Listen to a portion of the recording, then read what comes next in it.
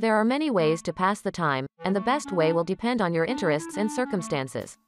Some ideas for things you can do to pass the time include 1. Reading a book or magazine.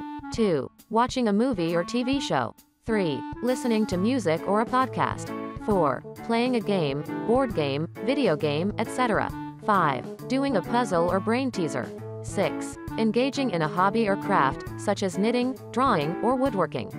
7. Going for a walk or exercising. 8. Cooking or baking. 9. Having a conversation with a friend or loved one. 10. Taking up a new activity or learning something new, such as a musical instrument or a language.